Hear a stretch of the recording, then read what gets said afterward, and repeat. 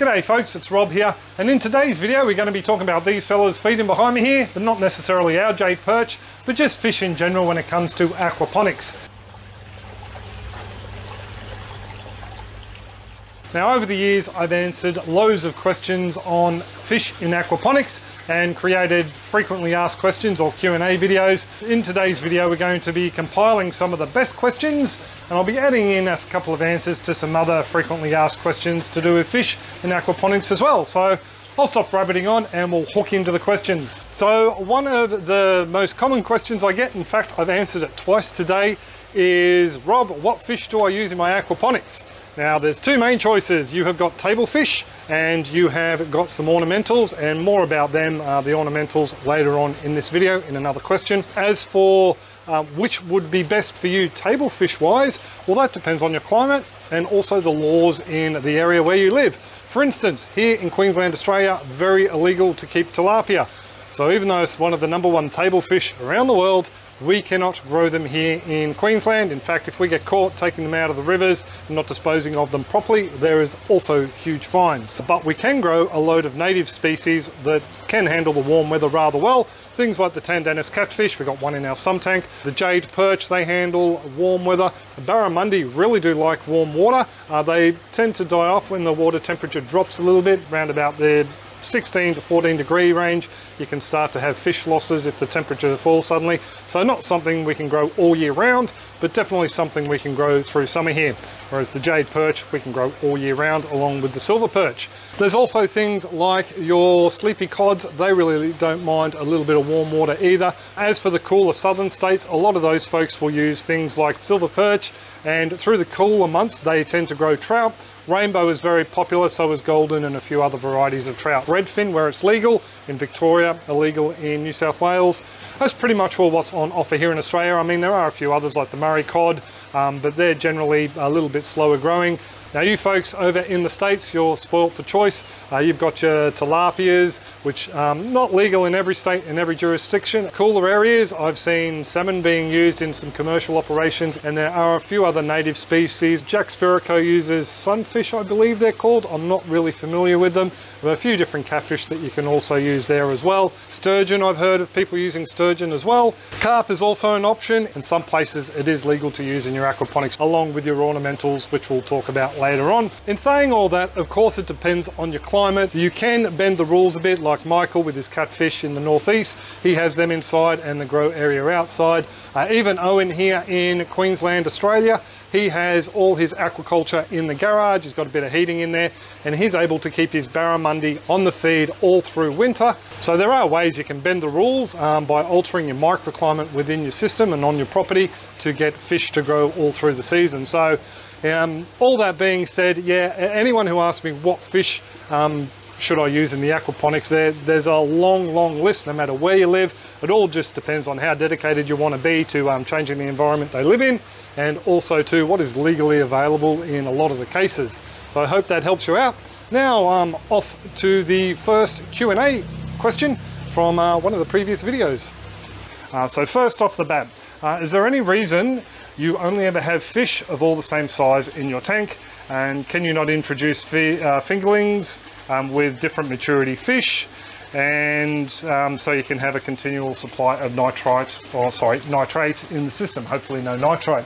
Yes, you can set it up so you can introduce fish of different sizes into the system. One thing you do need to keep in mind though, there are some species that will predate on smaller fish of their own variety, such as trout and barramundi in particular. The main reason I don't do it is because we buy our fish in batches. Minimum order from most places is 25 fish, and once I get 25 fish in there, that's pretty much all going to see me through. When I harvest them, probably down to around about 10 fish, and then harvest those last 10 fish, there is a large bank of nutrients built up in the beds, so I don't really have to worry about getting fish in there straight away, so the plants can be well fed.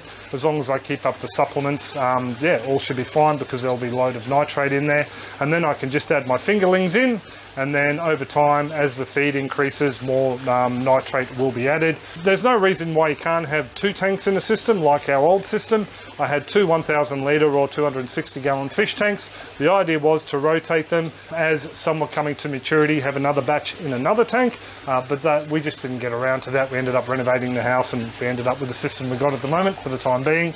Another thing you can do is actually make a little basket that you can keep your fingerlings in within the same tank until they get large enough that the other fish won't predate on them, and then add them into the tank. So that's one thing you can do. Something to keep in mind though, when it comes to harvesting, if you want just the large fish out of there, it's going to be a bit of a challenge just to get a large fish out. Even from the existing 25 you may start off with without adding any in.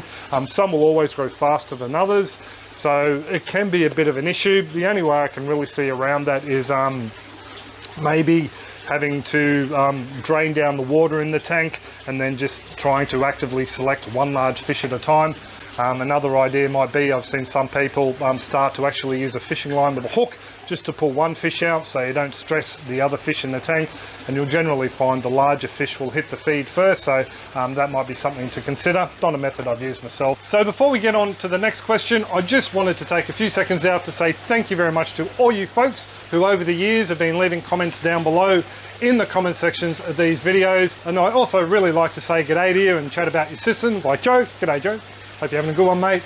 Also too, if you can share helpful videos around, or videos you think are helpful, on your social media groups, your Aquaponics groups and things like that, I really would appreciate it. It sort of helps boost me up in the algorithm and keeps the channel ticking along. And lastly, I want to thank those awesome folks who are supporting us through their YouTube membership program and our Patreon website, Farm Your Own Yard. Almost forgot the name of it. Thank you very much. Oh, and lastly, thank you very much to those folks who have purchased our guide. There is a link down below if you want to see what it's about. It's a backyard aquaponics beginner's guide, fully online and interactive, $19.95 US. That's enough of that. On to the next question. First of all, we have Stephen. How do you deal when the fish lay eggs in the system? That is really not an issue for us here in Australia because our native species don't tend to reproduce in small little backyard systems. I have heard legends of it happening in larger commercial ones, just what people have said on forums and whatnot. I do know that you folks over in the States who grow with tilapia quite often will find little fingerlings floating around the place. People that I have seen in the States who breed their fish tend to get a breeding couple and they'll put them in a aquarium off to one side. The females will mouth brood and then they collect those fry, rear them up a little bit larger and then pop them in the system. The folks I've seen who do that tend to rotate their fish fairly quickly. I'm quite happy to let ours grow well over 1 kilogram or 2 pounds here, whereas a lot of those folks will try and get them out at around about the pound mark, and that way they've always got a certain size fish going through their systems. For folks who it just happens in their system, I know they've turned up under raft beds, they've turned up in radial flow settlers, all sorts of places in sump tanks. So it's just one of those things. Certain species will do it, others won't. So I hope that helps. If you are interested as well in seeing how the Aussie fish are bred, the Jade perch in particular, I went up and saw the perch man, Bruce, and I'll leave a link below this video and you can suss out how our Jade perch bred, so he can sell them to the domestic market here in commercial quantities overseas. So I find all that stuff very interesting, and I hope to do a bit of a catch up with Bruce again and bring that to YouTube as well. Warren E actually asked the same thing. Do the fish breed or do you always have to water them? I should order. Yes, I do need to order in fish. And yeah, as I said before, Aussie fish. Check out Bruce's video. Solar MX6. G'day, Rob. Can you recommend a low maintenance fish for growers that want to focus on vigorous plant growth and not necessarily meat? Well, my go-to here in Australia, because it sort of depends on where you are as well, but my go-to here in Australia is pretty much all carp. Carp species includes goldfish and koi if you're in the southern states. They can handle the cooler temperatures as well as the more extreme ones to a point. So yeah, they're a great little fish. Those fish are definitely feasible and will grow fast. In saying that, I do know people who just kept barramundi and other native fish, barra up north in Queensland that is, not in Melbourne or Tasmania. They've kept native Australian species even though they don't eat them, and they donate them to family and friends who do partake of the odd fish here or there. there. So that could be something to look into. The other thing is, if you want to go for a smaller system, you could use just normal ornamental fish, things like guppies, gudgeons, firetail gudgeons are a good one for little aquariums here in Australia. Rainbow fish is another good one. Pacific blue eyes here in Australia, they're another good one. If you're looking at a smaller system, you could pack a fair amount of fish in there, and fairly easy maintenance wise, fairly hardy. Best thing to do, I suppose, would really be inquire at your aquarium for your local climate and conditions and see what they recommend. Just explain to them that you're a nutty aquaponicist and you're trying to grow some plants with some fish poop, and yeah, see what they recommend. Oh, Bianca's just mentioned watch the size of your pump and how you design the system. Very true. If you have the pump in the fish tank and you've got tiny wee bitty fish, you're going to end up with fish all through your system. So yeah, you might want to look at some sort of a filter over the front. We found gudgeons in the radial flow settler that were in the sump tank. Anyway, that's a different story. So I just popped in a little bit more feed for these Jade perch of ours, make sure they got full bellies. One question I have had a bit pertains to the chop and flip barrel system that I made a couple of years ago. You can check out that little video up there if you want to learn more about it. But a lot of people have asked me how many fish that will grow to the size of these guys, about 1 pound or 500 grams, can I put in that little barrel system? And I've got to tell you that the answer is zilch. I wouldn't put any table fish in a barrel system that size. What I would do is I would stock it with ornamental fish, say some guppies or gudgeons or rainbow fish, something along those lines, even mollies, and run the system on ornamental style fish. I know a load of people who have made similar systems and they just run them on goldfish, and you know, they manage to grow a load of healthy plants just using small fish like that. Now off to the last segment, which is more a bit of a statement than an actual question itself, and it's something I've seen pop up a lot on social media, and it's also been said below my videos at times, and that is basically that you can grow all the food you need in your system to give to your fish who are feeding at the moment, and that will provide them all the nutrients they need to grow. So while you can grow duckweed and azolla in your aquaponic system to feed to the fish, there's a little bit of an issue with the nutrients, overall nutrient level in the system. I suppose the best way to explain it is, well, if you're growing using some nutrients that has come from the fish to put into the duckweed and then popped back into the fish, basically they're recycling nutrients within that loop. Now the problem occurs when those fish start to grow and metabolizing some of those elements from the duckweed into their own body. Not only that, you're growing vegetables. You harvest a veggie, you then eat the veggie, those nutrients are not in the system anymore. So basically you're ending up with a nutrient deficiency within the system. Now, I'm not against feeding your fish alternate fish feeds like azolla or duckweed. I think it's fantastic. We've even thrown in some lettuce greens and other greens from the system that we've grown in there into the fish, just to give them a bit of a variation on the diet. But the best way to go about it is to grow your azolla and your duckweed in little ponds or tubs outside the system using nutrients from outside. They then grow, you pop that in the system, the fish then smash them, or you could use ducks if you want to do aquaponics.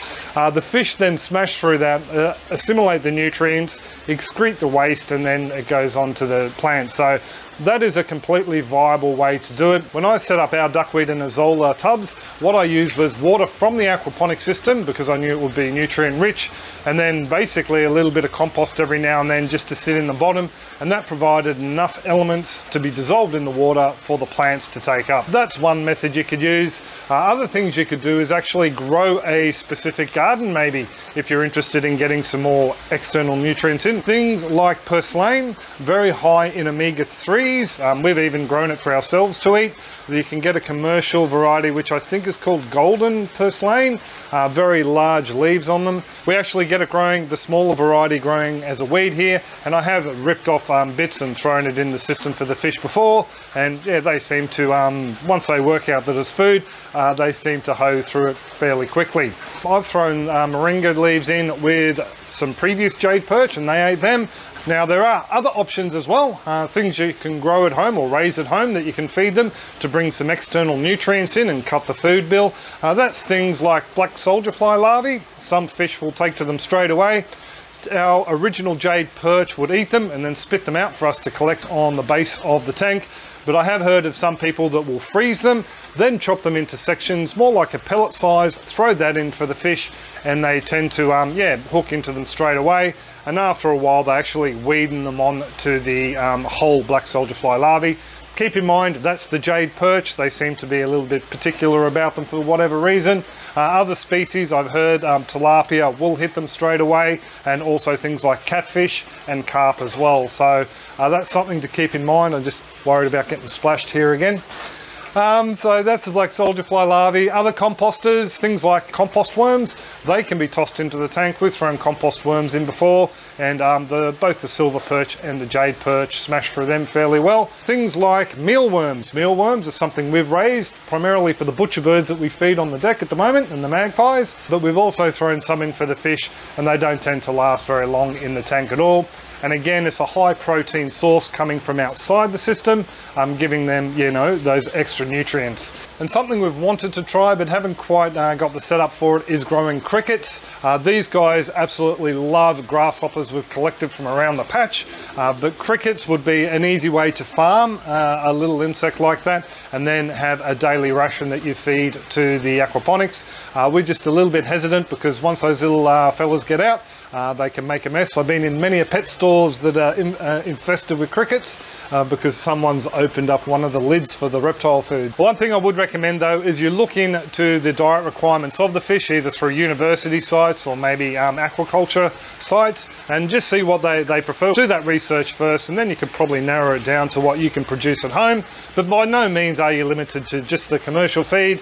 I do think it makes a good backbone though, because it is made and formulated to have all the elements that the fish require. Unfortunately, not everything for the plants, but definitely everything for the fish. I do hope that's helped a few of you folks out there who are curious about alternate food sources. So that's by no means all the questions I've got about fish in aquaponics over the years, but just a select few of them. I will come back and look at this subject again down the line, and we'll try and answer all the fish questions in just one Q&A video. Hey, make things a lot easier, and easier to search on YouTube as well. So that's something we'll do down the line. I would like to thank you again. I know I already have for, you know, all you folks who come around, stick to the end of the videos and say good day down in the comment section. Always love interacting with you guys. Don't forget, check out the Backyard Aquaponics video beginner's guide if you're looking for a little bit more information on starting out your own system. But I will pretty much leave it there. I do hope you're all well and happy in your own systems and gardens are booming, and I'll catch you next video. Cheers folks, and happy growing.